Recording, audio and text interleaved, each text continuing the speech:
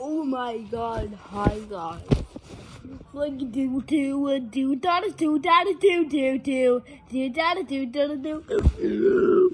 tropical storm developing 80% chance in South Florida. That's where I am. So that's like tomorrow and Saturday expected. So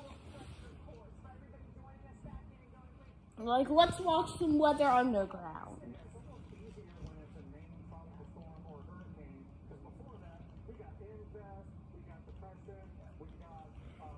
Tropical cyclone, I mean, all this stuff, and we'll break it down for you, but we got to focus on what the impacts are going to be, and mostly this is going to be a water problem. Right, because ultimately that is the thing with Flood the wash. storm. How is it going to affect Why is it so people? bright and Dr. overexposed? Pointed out that it is a washout. Okay, so we have oh my god, these are all very heavy rainfall that could come down in a short period of time. So even though we want some water, the timing and all of that rain at once could make the flash flood threat worse. You're looking at Key West and Marathon and Island Marathon, Key Largo, some really good looking spots and some very popular spots knocking out as people make their way out for the weekend. But tomorrow and Saturday, not looking ideal for beach plans. Yeah, and Alex, when we talk about water problems, it's not just the rain-induced flood risk, it's the risk for rip currents, even where it doesn't rain a whole lot. So we got to focus on water. And we're going to go more in detail into the rainfall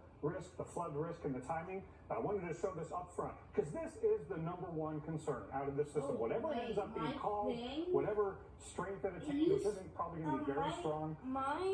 Rainfall used to be not just in Florida, but in Western Cuba, for example, and the models don't agree on exactly who's going to get the most, but that's going to be a big concern. But we do need to talk about the system itself, because this is going to be the troublemaker. We got this broad area of low pressure centered around northeast Yucatan. That means it's definitely gonna hit us. Storm in the next couple of And days today's preparation day. If there's such a high chance of this forming, what does that mean in terms of when the Hurricane Center is going to start advisories? Well, they could start them at any time. It doesn't even say today anymore. Butthole. It's still gonna be thundery storm weasel. Even if it hasn't, they'll call it potential tropical cyclone. Like They want to put up tropical storm watches or warnings for Western Cuba and for Florida. So that's why we could get advisories from the Hurricane Center anytime.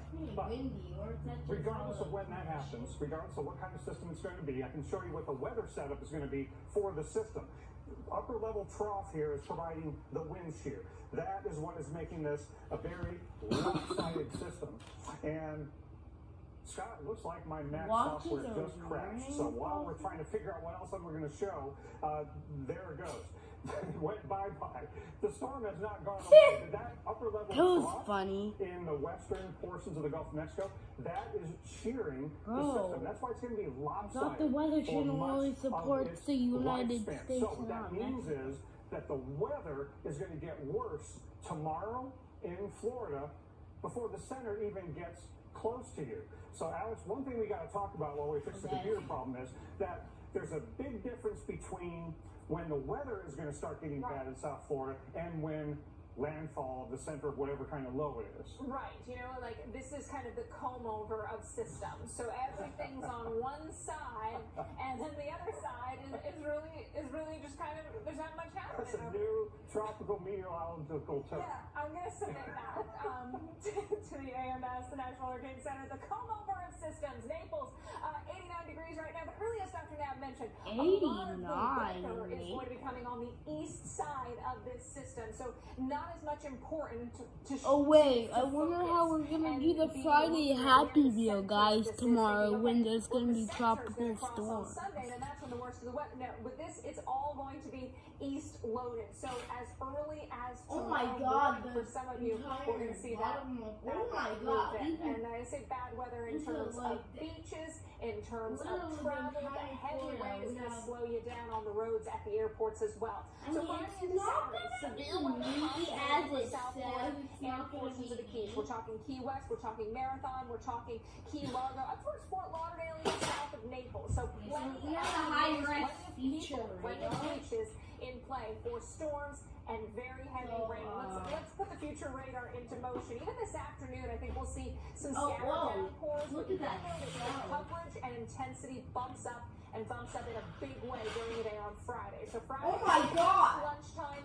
At like 2 p.m. on Friday, the entire thing. A slug of heavy rain for the late day drive for the evening hours. So dinner time out at one of those, open air restaurants on the beach, not going to happen tomorrow. You're not going to be walking down the street in Miami. You're not going to be walking out in the Keys, enjoying the sights and the sounds. The sights and the sounds are going to be heavy rain and the thud of heavy rain. So unfortunately, we start off the weekend on a very soggy note. There's Key West picture. Again, tomorrow morning, you're going to notice the rain really begin to come in. So a few hours earlier than South Florida, the heaviest rain by mid. Yes, flash flood. Can't take a lot of heavy rain really quickly. Sorry, I paused it. Only, drain so quickly. So that's going to be a big problem. Again, upper level trough over the western Gulf. That's what's providing the wind shear. So the center of circulation at low levels is in here, but all the weather is on the east side. And that's going to remain the case. The wind shear is going to be keeping the intensity in check.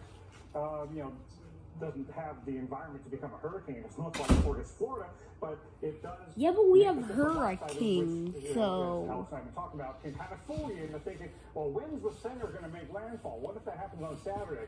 Don't forget that tomorrow, this weather is going to be getting there way before the center of circulation does.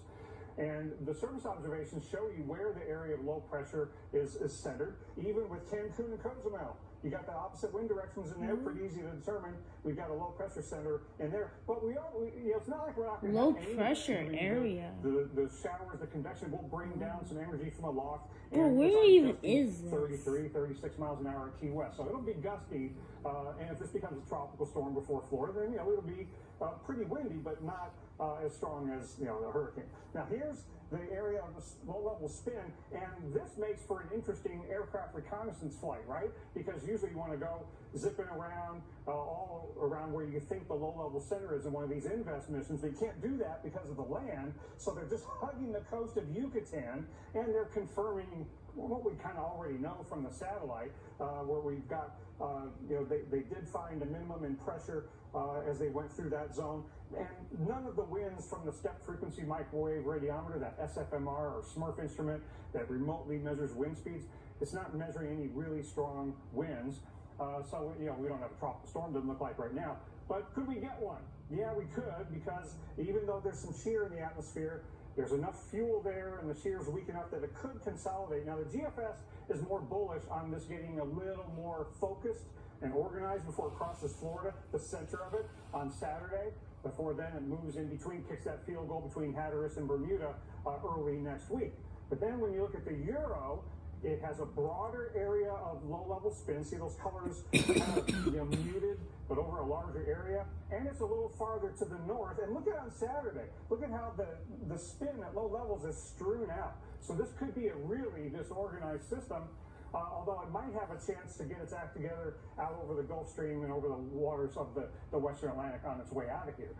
But with all that said, let's focus on this aspect. Then it could hit like another continent over there. Morning, the weather is going to start going downhill over Florida, and then this thing gets off to the races. So you got to focus on the fact that the weather is going to be getting and right now it's like 15 miles per hour. It's pretty windy right now. So again, closer up view of the rainfall. You see the slight differences in the models. But, 8 to 12 inches. This weather's going to change tomorrow morning. Here's the GFS. By tomorrow afternoon, the weather is still mostly out over the Gulf, and the center of circulation is still here near the Yucatan Channel, but the weather is starting now to go downhill in southern Florida. And once it does tomorrow, then tomorrow night, Saturday morning, it's not going to be good until the dry backside of this thing moves through on Sunday. Euro, very, very similar. Center of circulation. Oh my God. Back here as the part in Cuba. Tomorrow night into Saturday morning. And then finally by Sunday, it starts to improve. So The big risk is going to be flooding, and the big day is tomorrow. Flash tomorrow flooding night into Saturday morning. Alex, we got to promise ourselves we're not going to drive our cars onto any water-covered roads. More possible. That's what to focus on, not what kind of system is this going to be. The top of Florida. Because right now we're under West Palm Beach. Am I ugly? All right, we've got other stories to track too. A lot of water coming down in terms Philadelphia. Anyway, so yeah, that's all for today.